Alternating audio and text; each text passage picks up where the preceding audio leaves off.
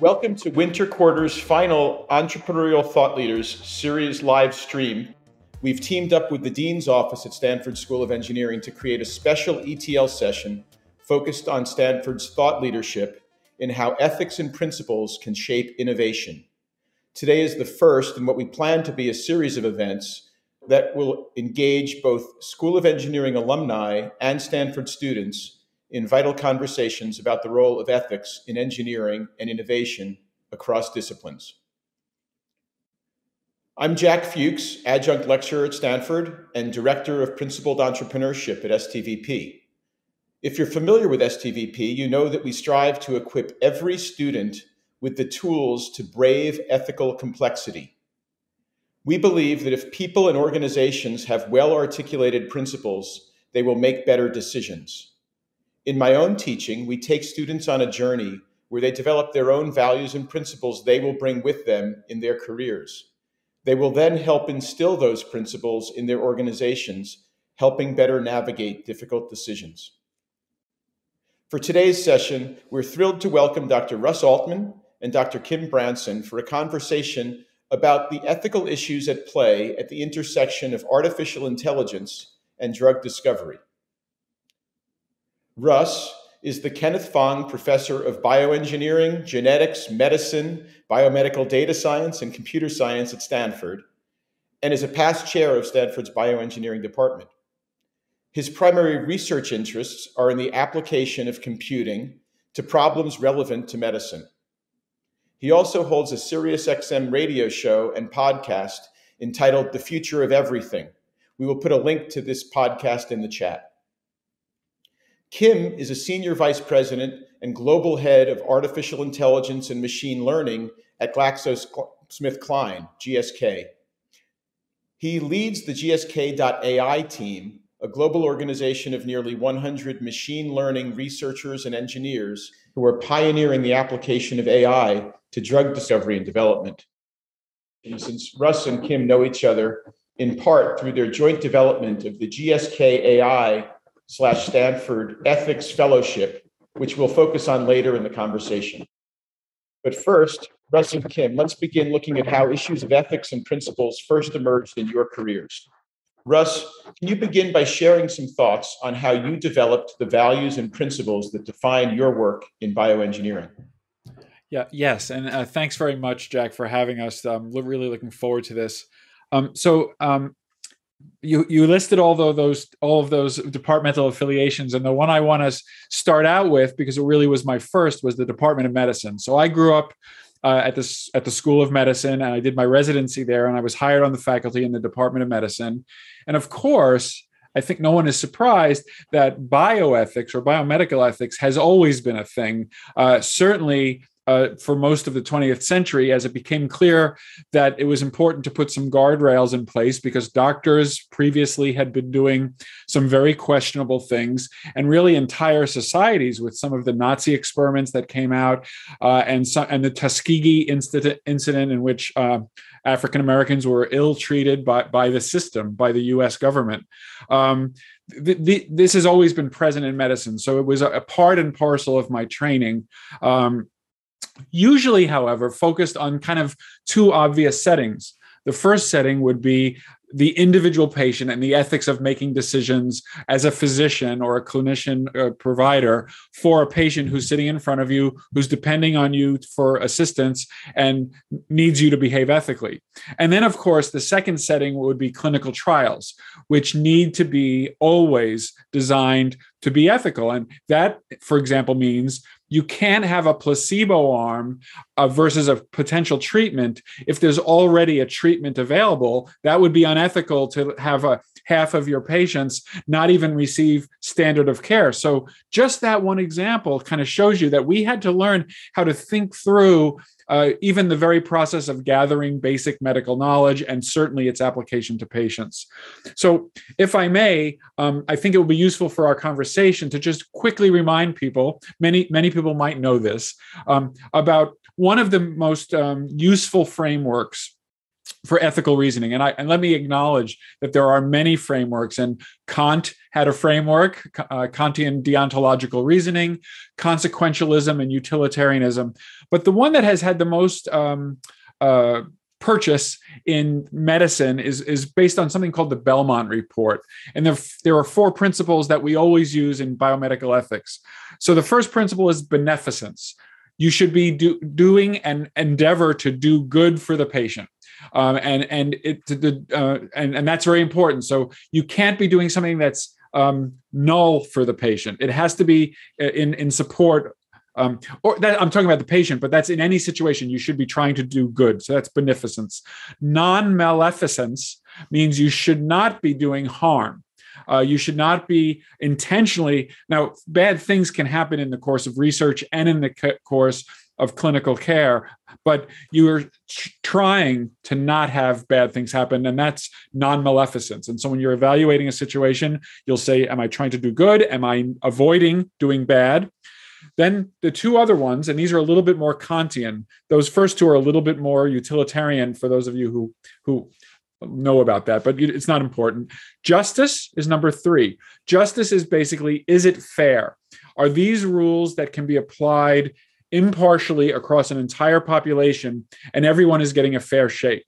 So you look for injustice because that's a sign potentially of an unethical treatment or an unethical clinical trial. And finally, autonomy. Is whatever's happening being done in such a way that the person being affected, the clinical trial subject or the patient, has autonomy, I shouldn't use that word, has control of their own fate. Anytime you're taking away control of someone's fate or taking control away from them entirely, that's a red flag for ethics. So whenever we get a situation, we look at beneficence, non-maleficence, justice, and autonomy. That's what the Belmont Report taught us. And I think it's a very good framework that, to be honest, I even use in other settings, like my everyday life and certainly in engineering, which maybe we'll talk about later. Thank you, Russ. Turning to Kim, could you share with us some of the values and principles you've brought with you to your work with AI and ML and drug discovery, and perhaps how they fit into the values and principles of GSK as an organization? Sure. I mean, like Russ, I also, wandered past a med school, but most of my training has been in science. And interestingly, in science, you don't often have a lot of the same sort of exposure of ethics that we do in medicine. And maybe that's something we need to sort of revisit. I've worked in building sort of predictive systems in medicine and healthcare for a long time. And one of the things that is a core principle I've always had is that we have data and these sorts of things gives us tremendous potential to make things better. But you have to look very carefully at the system you're putting in place and its unintended consequences and the feedback loops you can have.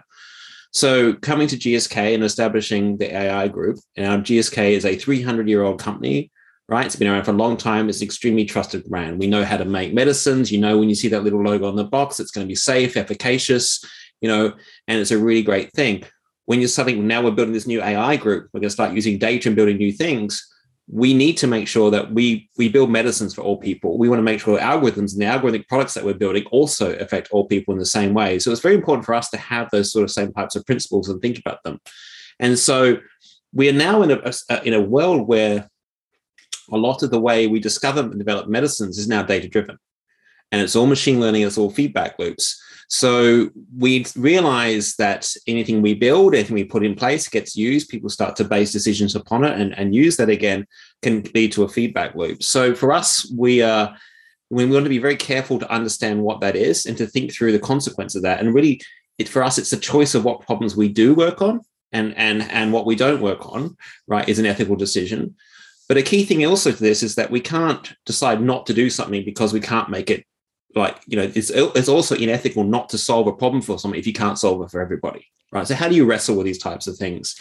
And I think that's something that we know there are biases in the literature, who's represented in various genetic databases and things like that, and so all those types of questions, they actually come into play in a very realistic fashion as we start to think through what we do. So we have an idea of building software for each one of our assets, right? To have how to use it in a setting.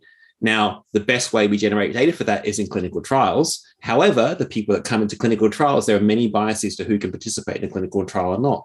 So how do you actually, what efforts do you go to expand that access? And there are many questions on that. So all those types of things, when you start to think about this, you suddenly realize that you need an ethical framework for thinking through these things. Now, GSK as a company has amazing ethical frameworks for lots of other types of areas, but this is a new thing. Right. And so this is where this has really led to actually the idea of chatting with Russ about we need a sense of practical engineering ethics for these types of things. These aren't abstract things that we're going to think about grey goose scenarios and what ifs. These are real things that are happening now that we actually have to make decisions about. That's delightful to hear, Kim, because we teach students that companies should develop a broad set of principles that need to be communicated, that need to be instilled in an organization, and that will come into conflict, as you just described. And it's the wrestling with those principles within the context of a decision that provides the power in decision making. You just described one in particular, and I'm going to try to use that as an example. Kim or Russ, actually, then you can also respond. Do you have any recommendations from your experience at GSK of how best to incorporate those principles into the decision making at the organization, or examples where GSK has wrestled with, maybe even specifically that value, that those principles of, hey, if we can't solve it for everyone, we shouldn't solve it for anyone. Well, that's clearly not right, right? Right. It's unethical, as you say, to not solve something for some if you can. But where do you draw the line, and how, where is the bias, and how is the bias, and where do you go from there? So I guess those kinds of questions to you about whether there's tips for people about how to instill this throughout the organization, or examples and situations of how you've had to wrestle with it. And then Russ, you can as well comment on that. Sure. I mean, I think one of the things we have is sort of a checklist when we're starting to consider to build a product. So us as an organization, we only try and do large, impactful things, right? We're not solving I want to transform this Word document to an Excel spreadsheet and building a thing for that. We're building big things that impact patients or help discover targets and things like that. And they have long-term commitments in the company. We discover a target, we do something, we're committing money to it. There's an opportunity cost. There's all these things that happen to that. So these are big problems we're working on. So the first thing we look at is, well, first of all, let's look at the data you're using, right? And you can't sit there and say, well, this is the data I've got. This is the data I can find. The first question is your data adequately representative, right? Is it got biases? And if not, and are there other sources where you could find more data, right? And that's a very interesting question. And then you're just sometimes it's not okay to say, I just couldn't find it. It's not out there. We say, well, should we gather it, right? Should we just go and actively gather the data? And that's actually pretty new to most people that come into machine learning, particularly at school. They're like, what do you mean? Well, we'll just buy more. We'll generate more. Maybe we'll run a study. How do we do this? And we can look at the cost of doing that, right? Now, if it's obviously there are time bounds and large amounts of money to do this sort of stuff, and maybe it's infeasible, all sorts of things, depending on what you want to do. But you have to make an attempt, and we have to have understood that, and we pre-specify what biases we know about that, and we made reasonable attempts to address all of them. And I think that's before you even write a single line of code, right? Just to think through what that is. And then the other thing to think about is the what if scenario. I have the model, it's in production, so what? What do people do with it? What's my intended use, right? And you can write that, well, that's easy, that's what I want to build the model for. And then what are my unintended uses? If someone else had access to this, or what would use this, how else could they use this in different settings? And that's where, I worked on systems in the past that could predict people's probability of getting disease at time t, given their past medical history. Really good for planning care, really good for doing pre-active implementations, things like that, all great stuff. Also really good for actuarial methods for insurance companies and pricing healthcare and things like that. Possibly good stuff, maybe less good stuff, depending on the regulatory environment. So you have to also think of the intended and unintended uses that you can when you put something into production and how it changes the world around them. Those are our two anchoring principles: what goes into the machine learning thing and what comes out of it from the other side. And we have checklists and things that help people think through that, right? And it's about thinking through that and to make sure, okay, tell us what your original intent with your model is, how you want to make the world a better place. And then let's work out the best way that we can practically do to attack that aim. And also, how do we monitor That's the third thing. How do we monitor this doing that in practice, right? So you can't just build these things and like off it goes, and I'll go work on another problem. Someone has to watch it and log its results and review it. And that's something that also is kind of new that you don't get during grad school and other types of industries as well. I'll leave Russ chime in there. Yeah. So I think of, I'm an academic, I'm a professor, and I think of our role as upstream of what, we're sending our folks into Kim's environment and into other environments. So when you think about that, there's a couple of things that we have to do. First, we have to have some formal training in ethics for engineers. And so I'll just briefly tell you the story of the bioengineering undergraduate major is pretty new, and it was actually kicked off when I was chair. And there's a process, I'm happy to report, that Stanford has a pretty serious process for vetting new majors where you get comments from your colleagues who are outside of the department. And by far, and this was in the late 2000 to 2010 timeframe, so more than 10 years ago, by far, the most common and strongest piece of advice we got from every committee that looked at this major was, you must train these students in ethics. And their logic was pretty straight line and short. It was, you are giving them unbelievable power tools. And this was even before CRISPR kind of came out, where now we can literally, but they knew that where bioengineering was going. And they said, you're giving amazing power tools to these folks. They have to have a compass for navigating this. And so as a side story, I drew the straw. It wasn't short. I'm happy to have drawn the straw for teaching. And so for the last 10 plus years with David Magnus, a colleague in the Stanford Center for Biomedical Ethics, we've been teaching a class on bioengineering ethics. It's different from medical ethics because it's more upstream in terms of technology development and whatnot. So, and as many people know, our colleagues in computer science have kicked off a class in ethics. The Stanford's current strategic plan has ethics all over it, and I think appropriately. And so we knew this was coming. And so all of our undergraduates, at least, get a pretty good exposure for a whole quarter on these issues, and they write about it. I should say that we have 30 or 40 undergraduates each year, and we're getting 200 people in that class. So there's a lot of people who are not bioengineers who are taking that class. And I'd be happy to talk about it more, but that was the first thing that we need to do for Kim, basically. We need to send Kim employees who have this vocabulary. On that same theme, though, we have to practice it in our labs. I think PIs who host graduate students and undergraduates and postdocs, we have to model this ethical behavior. And Kim said it earlier. Why are we working on problem X and not problem Y? I mean, a bad answer would be there's more money in X than there is in Y. A good answer would be X is a more pressing societal problem or is part of a very complex, and a little bit of progress in X would make the world a better place in very real ways.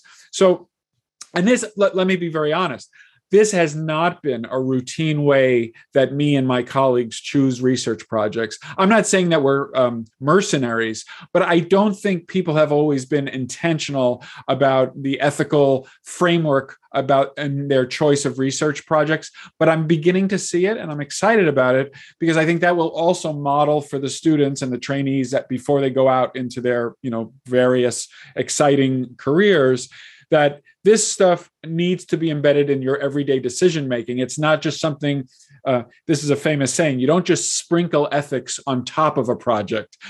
Just like a plane starts with the wing, the fuselage, a project has to start with the scientific question and the ethical framework of that question. It doesn't have to be a tome, but it has to be one of the dimensions. And so those are the two ways that we're trying to set people up so that when GSK hires them, they're pretty clueful about all this.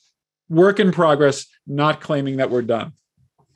Well, and also leads to a question, Kim, kind of a practical question. Russ described, a bad answer would be we work on this because there's a lot of money to be made.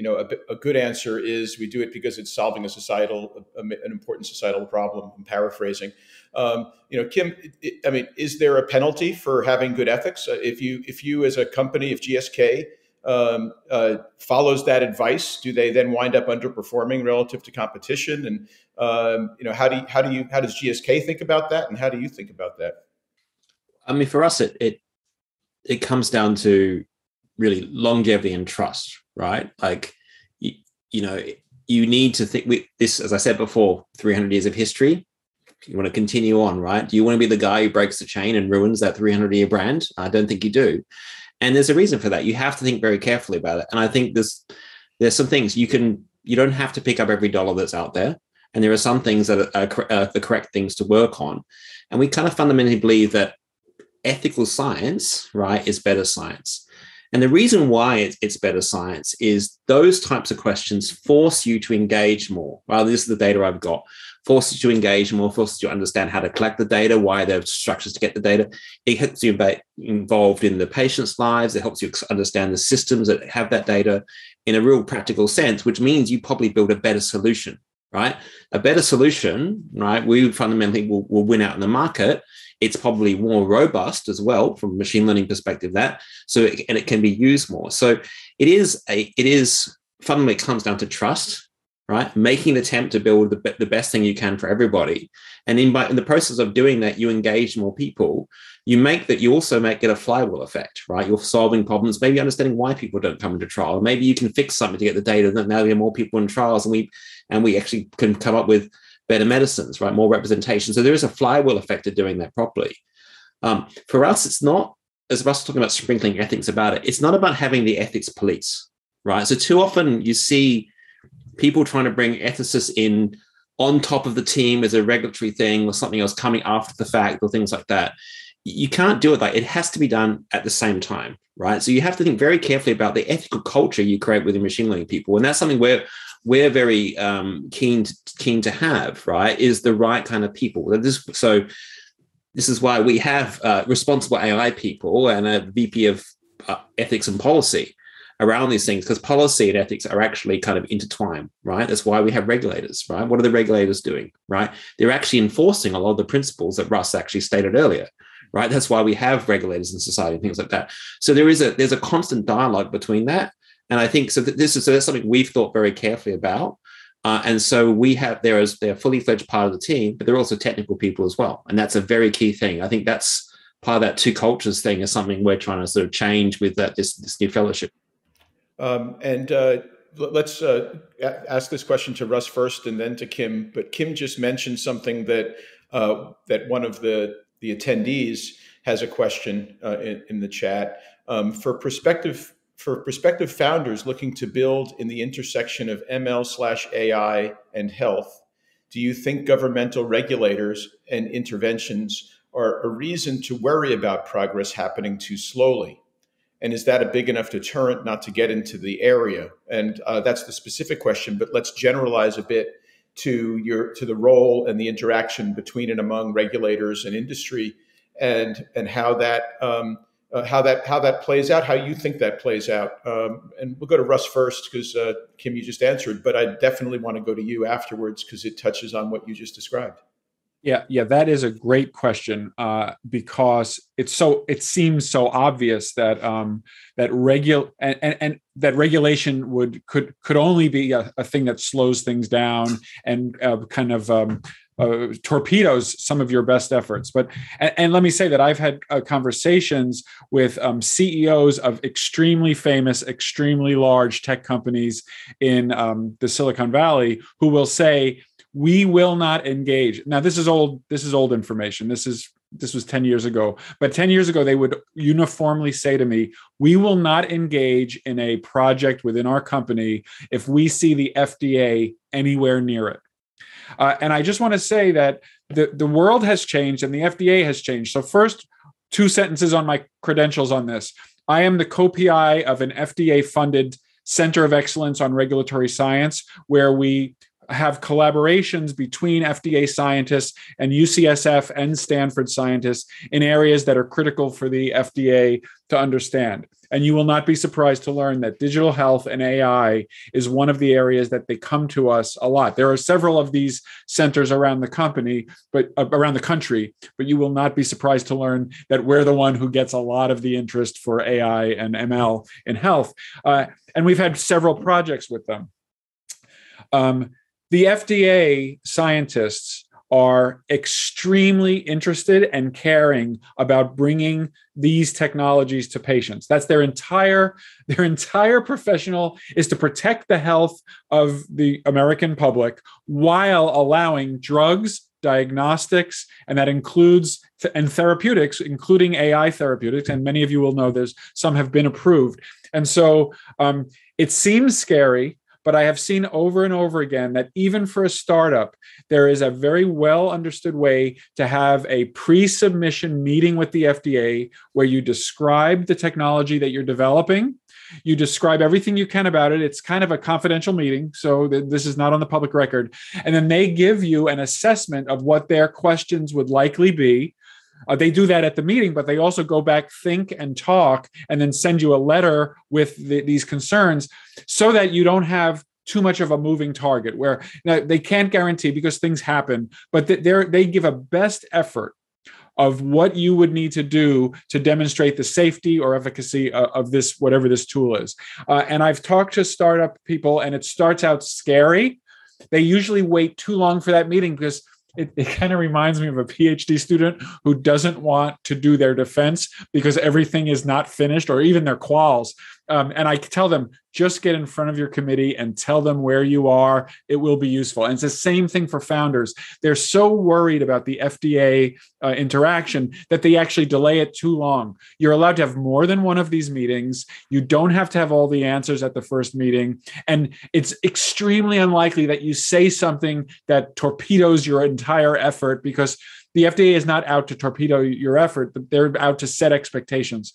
So I hope that wasn't too long, but I'm actually bullish that the FDA is learning how to spell AI, understands there's a tsunami of things coming to them, and is staffing up or else getting collaborative help like from our center to make sure that they can obey all the laws about the response times for various submissions. So I wouldn't be afraid of the FDA, and in fact I would engage with them ASAP so that you can see that they're just real scientists who are just trying to protect the public and help you get your products out the door. And I'd be interested to hear what Kim's experience. That's usually for startups. I wonder if GSK has the same experience as a 300-year-old big drug company. Oh, yeah, and Kim also broadened to how GSK thinks about that. That regulators and GSK each involved in this emerging set of principles. Yeah, I mean, I've had experience from the startup side and also from the company side. And I think the first thing I learned from startup stuff is, we wait too long. But turns out the regulators are people too. And a lot of them are really passionate scientists. And I think it's really important to understand, we actually have regulation in lots of industries. There's regulation in running a food truck. There's regulation in if you want to sell your product, this is the people you have to talk to. But actually engage them early on and having a dialogue. And they're quite open to understanding how to do things. A lot of it is they're seeking to understand, and they'll tell you why this particular regulation, why they think like this. And you can have a dialogue whether that's a case or not. And it's actually one of those things you're sort of not taught. You kind of have this thing, the FDA is like the IRS. It's only a bad thing, right? Very different department, right? They're there for a very different reason, and you can engage them. And I think the other thing is that I think what people fail to understand is that regulatory environment is a constant dialogue between industry, right, and the regulator. So, from the GSK perspective, we actually have conversations with them. I'm we're helping develop, what is good machine learning practice, right, for building medicines, right? Should the same thing of how we do update softwares for a pacemaker be the same thing for updating software that I'm trying to do a diagnostic, for a computational pathology algorithm, right? And actually, how even should the regulator validate work, right? So previously in drug discovery, run a clinical trial. I get all my primary data. We do some statistical analysis. We give it to the FDA, they check our homework, say we get the same conclusion, there's a debate. I'm glossing over this in horrible terms and Russell's smiling, but that's kind of the process, right? And off they go. But for machine learning algorithm, why doesn't the regulator have their own independent set of data that I don't have, right? It's an API. Why don't they decide they're going to call it any time? Why don't they can continuously monitor something in production if they wanted to, right? We do have monitoring in production right now in the pharmaceutical industry is adverse drug reports, right? There is a parallel for these types of things, right? So what you have to do is have a conversation with the regulator. You need to talk to them about this sort of stuff, saying, hey, we think this is how you could do it, right? And also explain to them the types of people they need to be hiring or training, right? They need software engineers, right? They've got really great statisticians at the FDA and people like that because they've needed to have them to understand new trial design. So it's an evolving concept. And I would say the more you engage with them and tell them what you want to do and how to do something, right, you get to know people there, right? And you can actually, as a small 20-person company or a giant pharmaceutical company, have these conversations with them as well, right? And I think that's a really important thing, is to engage in that dialogue. And the regulatory environments are there for a reason. Now, it may not evolve in law as fast as you want, right? But this is where I think that typically there is always a path to work with them to do something, right? Because as Russ said, they are highly motivated, right, to try and change healthcare, right? Because the other thing is, if they just say no to everything, right? And I know Russ probably remembers the sale of, there was a famous regulator who said no to everything, that never allowed a single drug in their entire career. But that doesn't work, right? And that leads to a backlash against that sort of thing, right? And then once that happens, we end up building things aren't as safe, right? So there is that interplay. So I think it's very important to engage, involve, and realize it's an evolving thing. And you can push on it. The laws aren't static, right? You can campaign for change and give really strong reasoning for doing that. And it's an educational type component as well. And you'll learn from them, right? Thank you, both of you. And Kim, another question from the audience. Kim said, we only do big things. Address the ROI of not looking at rare diseases when a corporation doesn't see enough market share, or market size is probably what they mean, for a big return or even a return. And let me make it a little bit harder. This is one of those wrestling with the financial return versus solving an important societal problem. Sometimes the answer to that is to charge an insane amount for the drug in order to make the market size big enough. So how do you wrestle with that at GSK? Yeah, when I was saying we don't do big things, I was talking about like the objectives of the AI department. We want to work on a few things that we think are very impactful, right? Have 1,000x impact within GSK. But if you come down to the landscape, so in many ways, the cost to run a trial and things like that can only get so cheap, right? No matter what you do, whether you're doing it for one patient or without, things like that, there's just a sitting, right? So those are just the economic realities of running trials at multiple centers and all the sort of overhead that goes with things. So in order to offset that, there are various types of incentives, right? And tax structures, orphan drug acts, things like that, rare disease acts. And what you actually have is a set of companies that have built therapeutics for those rare diseases, so single Mendelian genetic disorders and things like that. And they are typically smaller companies, right? So they have lower overhead. Maybe they have a longer research phase, and then they sort of maybe shut that down and go to production to conserve their capital and do that sort of thing. But that's the way we've typically seen those sorts of things being addressed. Now, there's a lot of those companies, and in many ways, a lot of those easy to build a medicine, rare diseases are getting done, and you're seeing some interesting things, right? There are, and it's not that they're always done by small companies. Sometimes they're done by very, very big companies as well, right? But the way they get around that is through the various sort of incentive structures for patent life cycle and pricing and things like that, right? And expedited review. The standards are sometimes that we apply to that for a rare disease, that say you're giving a medicine to a small population for which there is nothing else, right? And maybe it's 50 or 100 patients, different ethical risk-reward, risk-harm ratios are used compared to, I'm going to give this statin to most people aged over 50, and they're going to take it for 20 years, right? Very, very different risk-reward approach. We have to be very careful about that. That all comes to regular sort of stuff. So it's not something that we only do things if we can make $1 billion out of it, right? And I think the other thing to remember is, to be honest, the age of the $1 billion blockbuster drugs is going away, right? There are very few of those left to find anymore, where it's the one medicine that works amazingly well in all comers, right? There's always competition in these different types of things as well.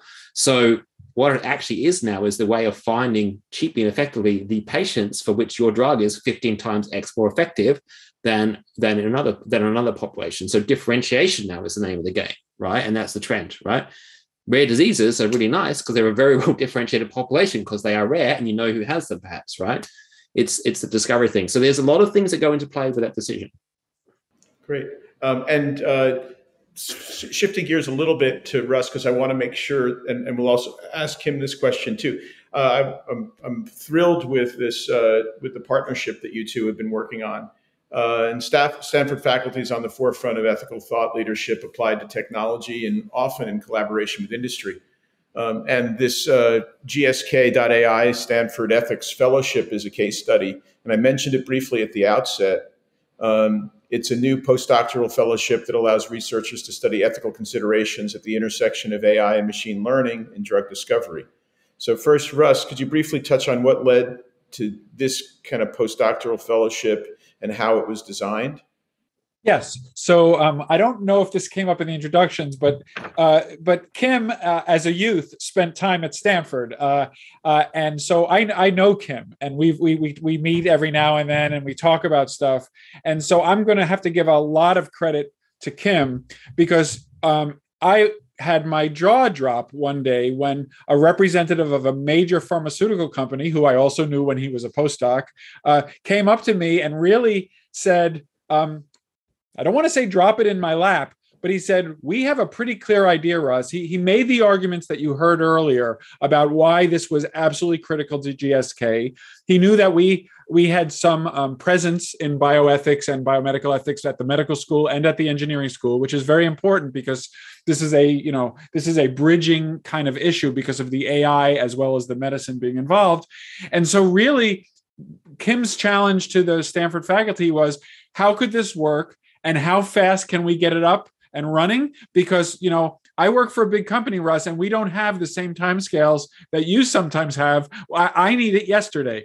And so we right away started talking about how it could run. Fortunately, the Stanford Center of Biomedical Ethics has a long history of training fellows, especially fellows with technical backgrounds. So that fell into place very nicely. We kind of wrote down some of the scenarios that somebody might research. We worked out all the intellectual property to make sure that, very importantly, this has to not look like we're shills for GSK, and there has to be kind of academic independence, and yet GSK is paying for a lot of the training, and so we have to make sure that the outputs are of at least of relevance and of interest. So working through those conversations was fun and challenging, but not killer. And then we announced this program, and we're actually recruiting for it actively. They will have full academic freedom to focus in the area. I think let me just say that the big new idea here is ethics in clinical trials for drug development is well established. But what Kim said to us that really got us excited is we want to focus on the very early stage discovery, when you're doing genome-wide association with people's genomes, when you're looking at cellular data about how diseases. So this is very early when it's not about patients. It's more about those issues I was discussing before, the choice of problem, the choice of whose cell line are we going to discover, make discoveries on, which population genome sequences. So I'll let Kim chime in on this, but that was the genesis of the project, and now we're going to have people come, usually post PhD, spend a couple of years with faculty mentorship and kind of a collaboration with relevant GSK scientists, and then try to make traction on some of these tough problems. Great. And Kim, how did you navigate the waters of GSK to make this happen? I think I think Russ's description is fairly accurate. I think one of the things we realized, and coming back to the way we're discovering drugs now, is it's a lot more data-driven, right? So it is genome-wide association studies. It is, and that gives you a hint of which genes you do. You might do functional genomics now, right? So this is CRISPR and other technologies. We have induced pluripotent stem cell lines, right? Which donors are we taking those from, right? Is it just one line or a panel of donors, right? And all those things, when you put together, right, think of, I've done the GWAS in this population. If a minority group isn't represented there, right, and maybe their gene, there's a different risk allele for that, we don't discover it. And you realize something, when you chain all these things together, they have a reinforcing effect. And those are the things that come out the other end as a target where they're prosecuting, making medicine, running to a trial. And you realize all these things individually, like, oh, well, I'm not using stuff with a clinical patient, so it doesn't apply. But actually, when you step up a layer and look at this as a systems level type approach, you realize, like, oh, yes, it really matters what goes into the machine, where and how we use the data and how we make the decisions at each gate as things flow through. And it was also driven by, when you have a conversation to an AI, like, we have a code of ethics. Everyone's like, oh yeah, sure, I read it. Good tick, Kim. I'm like, no, it means something. Like it's not just, you have to tick a thing, compliance, right? Because we're used to dealing with regulated patient data and things like that. The problem that we observed is that a lot of the people in ethics literature are not technical and not computational. So typically the way they've addressed problems or talked about things are either so remote that it was like, I don't know what to do with that, like an AGI type problem, or just like, just not relevant, right? Not practical. They're like, okay, that I see that. What should I do? Help me. So the idea was like, well, actually what we need to do is we really need to do research in ethics, right? So we have things right now, and like there are whole things like, for instance, there's a concept of what I call a data cold chain. So a cold chain is something I have so I can move, which we all know about, like, vaccines across the country, and I can do things, keep them refrigerated and safe. So I built a really great algorithm that does computational pathology, and it can predict various outcomes and things like that. If you're in a country that doesn't have the data infrastructure to do that, you can't benefit from it, right? So what does that mean? Should we be investing in the data cold chain for those companies? Should we be advising sort of stuff, or should we just say, well, you don't have it, but it works great if you're living in North America, right, or the UK or something like that? And so you realize that there are a lot of issues around this sort of thing, but there's also research about how these things are used. And like, because we don't know, these are all new, we need to actually start doing the research now. And rather than like just doing it and then saying, oh, that was bad, now we write some policies about it, like actually let's get ahead of the game and try to do that. So the idea is like learn from the previous approach that's happened in medicine, right? As Russ said, all those sort of things that happened previously. We can start doing research about that. What are the implications? So that's the idea of like, let's create a fellowship that also has people that are technically trained, right? That will learn these types of things, so that really, and to be honest, I would say a fraction of the AI community does simply ignore a lot of the ethics type stuff, right? Like it's not as bad as it used to be. It's definitely changing. People are realizing that. But for a long time, they just kind of ignored it, right? It was like, no, I've got state of the art. I've done this sort of thing, right? I'm focusing on my facial recognition task. It's really awesome. My model's 10% better than this other guy's. Look at my new architecture. Like, yeah, it's a cool problem you're focusing on, but it lives in a wider context. Have you thought about that? And now people are thinking like, oh yeah, that's probably a thing, right? So we want to do the same thing now, right? In our particular niche, right? And we think it's fundamentally going to be about research driven to lead practical solutions, right? Very good. I'm trying to do as many of the audience questions as possible. I still have a few that we'll probably get to, but on the other side. But from the audience, there's always a lot of hype in the media about the use of AI in drug discovery and development. What's the true state of the situation?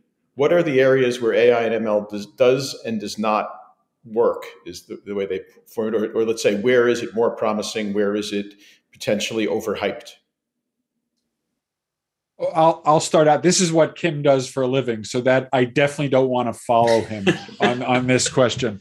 But I do. I think about this, and I do some kind of consulting, and I've seen some. So here's what I see. First of all, for the very, very large genomic data sets, AI is pretty much mandatory to pull out the signals of which genetic variants, especially in combination, are correlating with the phenotypes, that is to say, the diseases of interest. So that some of the big data is almost big enough to impress the folks who really deal with really big data. The Google, Facebook, Twitter people are in a stratosphere. We are below that, but it's pretty respectable big data at the genome. So that's the first thing. Second of all, everybody knows that AI is good at detecting patterns. And this can be very useful when looking at electronic medical records for finding a bunch of patients whose disease looks similar. A lot of diseases are really waste bins of like all different kinds of people with slightly different diseases. And when you do a clinical trial, of course, your drug is only going to work on 20% of the people, because 20% of them actually have a version of the disease where that drug is relevant. And 80% might not even have the disease, or they just have a totally different form. The AI systems are very good at finding patients who are kind of looking very similar along all available dimensions. And that's also very valuable. Now, jumping very molecular, we've all heard about AlphaFold 2. AlphaFold 2 is the program out of DeepMind that was able to predict the three-dimensional structure of proteins. I'll just remind people who haven't taken biology since high school that those three-dimensional proteins are typically what we call the targets of a drug. A drug is often a small molecule that binds one of these proteins and modulates its function to help the patient have their disease go away or get better. So going from just some protein three-dimensional structures to all of the structures at least almost all at a reasonable level of accuracy opens up our ability to think about, in a very rational way, new drugs to interact with proteins that we weren't able to think about previously because we didn't have the structure. And so that whole three-dimensional structure and molecular understanding of drug action is about to be revolutionized. I mean, it's happening right now. I can't tell you how quickly engineering students read those papers, walked into my office and said, I want to work on the spin-out effects of that discovery. It took about a month for them to figure out. And so I'm sure Kim has other examples, but right now, those are the areas where I'm seeing a lot of excitement and a lot of positive results, even impacting successful drug launches.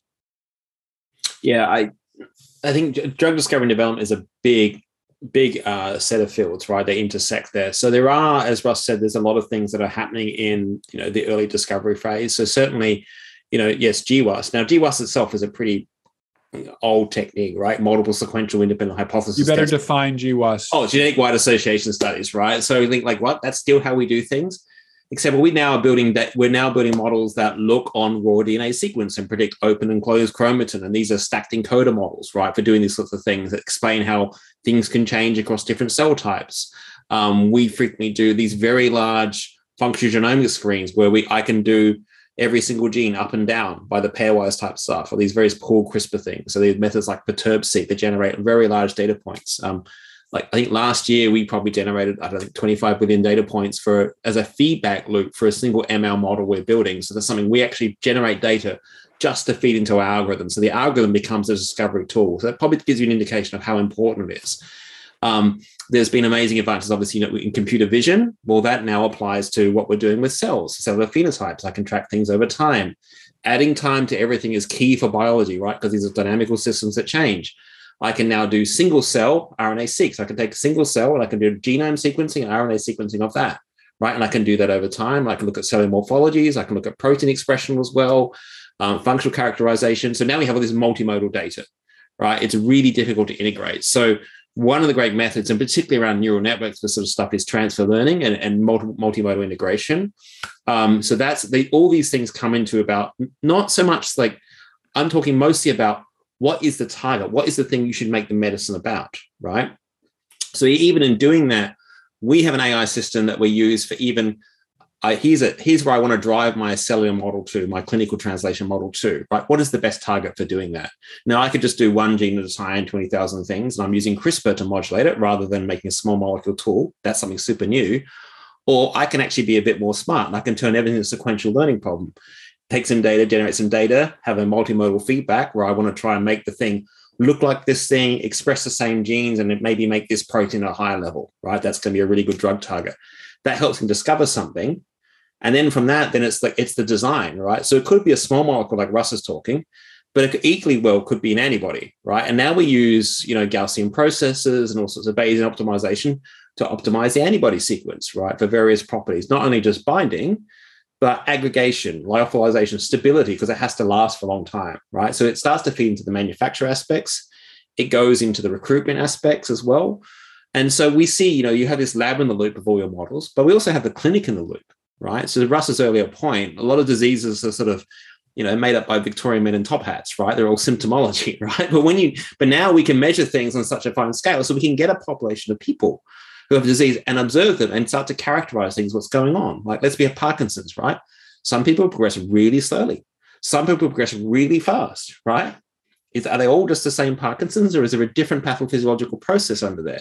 We want to sort of dissect that out because it tells us something about things. So we see a lot of impact across all the sorts of domains, even in manufacturing and scale, in selecting patients, operating trials, right? We have a lot more sensors and wearables now that we can use in trials as well. So even our schedule of clinical assessments is changing. So it is one of those things that it's not just one revolutionary thing that you put in the sequence of the person and here's the molecule you make, right? But it's across all these little changes across the entire big pipeline will speed up the whole thing, right? And I think for me, the biggest impact of something we discovered was if you have targets that have genetic validation and functional validation, they're about twice as likely to become really successful medicines, even if you left the rest of the whole machine unchanged, right? So it shows the impact of working on the right things in that pipeline. So there'll be lots of change happening, across the industry, right? Thank you. There are the criteria that have emerged in the broader AI ML world of trust, security, fairness as being principles that people evaluate technology against. Are there adaptations of that framework or other vectors that are particularly suited to AI and ML as applied to drug discovery?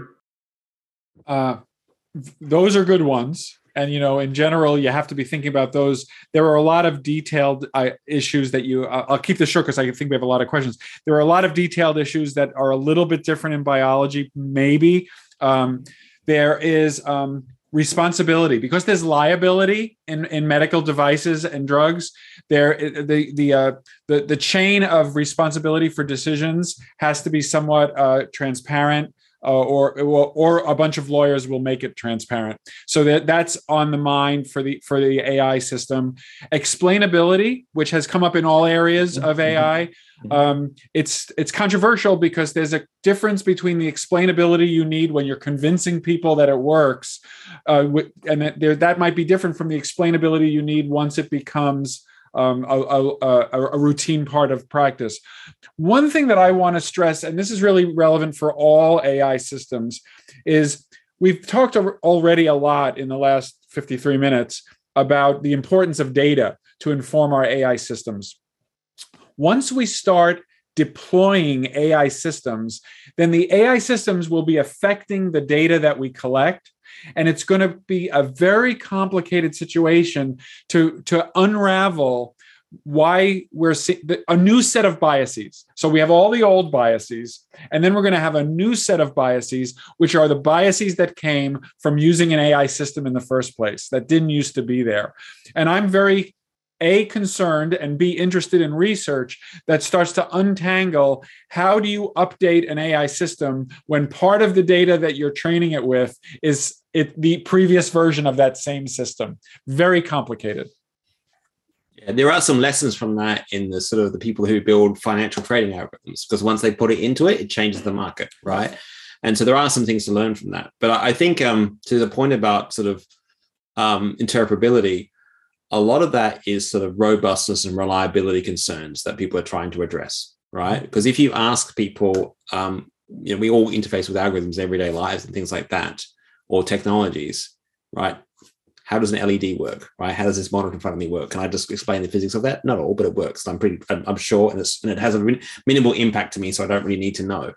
So a lot of the time, where we want that is we want to make sure it's robust and reliable. Like, why does it make a decision with the inputs? And a lot of time people care about interpretability a lot more when there's a potential for harm, right? And it all comes back to ensuring that it is a robust system. And we know some of the AI systems, right, particularly some of the visual ones, I flick a few pixels and things like that, and I turn a banana into an owl or something like that, right? Well, what happens if I've got my computational pathology algorithm, which is classifying someone's tumor stroma boundaries and other types of properties? It's slightly out of focus, right? Or I've got folded tissue. How do I show that's robust, reliable, and safe, right? And, certainly the pathologist looking at things, he may have off days. Maybe he doesn't look at all the slide and things like that. There's noise with that, but we can give it to two people, right? And we know there's noise in the system. So there's many different ways to think about that. And I think these are some of the areas that need a lot of research, right? And are going to be critical to get this, because we are sort of taking something into it, and we're going to have to run things in parallel with the old system, right? It's not going to be something we're just going to cut it over overnight, right? Because we'll need that observation. But then we also know that like sepsis prediction algorithms, that like the ones that I guess are probably made by various EHR manufacturers, right? If you look at what's happened now, you look at their performance drifts, their performance decays over time, because medicine isn't static. We get better at understanding, recognizing sepsis and things like that. So the signals train. So maybe that's only the harder patients, right, to detect, right? So there's a lot of things that go into this thing that, as I said, once you put them into practice, and I think that's something that we'll have to consider as well. Particularly as we gather other data about people, right? All right, let's try to get one or two more questions in the last 3 minutes here. Someone asks about penalties for working on ethical problems, about whether there's a biology tax, in that if you work on AI and ML for biotech, you're going to get paid less. Does that disparity bother you, and how do you think about addressing that? So let me address that, because I have some specific experience in this. It can definitely be the case. There is a class of machine learning employees who I would call quite mercenary.